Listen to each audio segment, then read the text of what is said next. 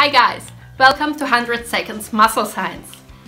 Do you lose all your gains if you do cardio? Today I want to answer this question.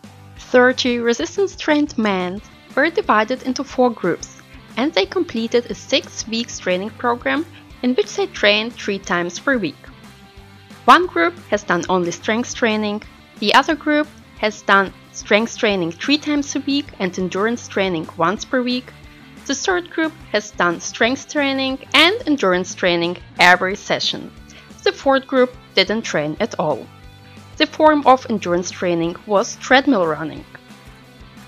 At the end of the program, the group that has done only strength training and the one that has done strength training and only one endurance training session had the highest lower body strength increases. Upper body strength increased similar in all training conditions.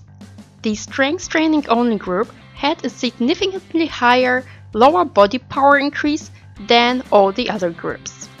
Take-home message: endurance training has the highest negative effect on power gains. The more endurance training you do, the less strength you gain. The interference between endurance and resistance training is a local process, which means that running doesn't affect your upper body strength gains. However, if you want to gain lower body strength, you should ideally choose a form of cardio that doesn't involve your legs, or perform your endurance and resistance training sessions on different days.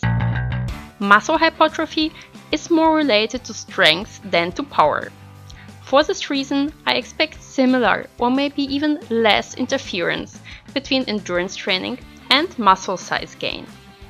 If you are interested to learn more about this topic, check out the Bayesian Petit course. I will put the link in the description down below. If you liked this video, please share it.